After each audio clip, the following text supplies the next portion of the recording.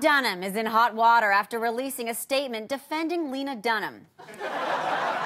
Dunham fans were shocked she would defend the defender of Murray Miller, an alleged producer on and assaulter of girls.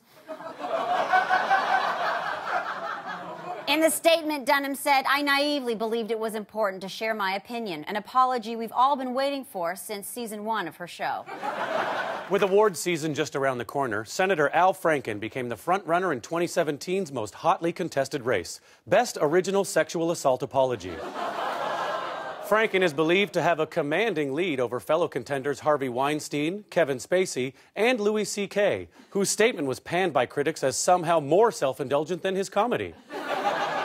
Of course, after failing to issue an apology for the 25th straight year, the Academy continues to snub Woody Allen.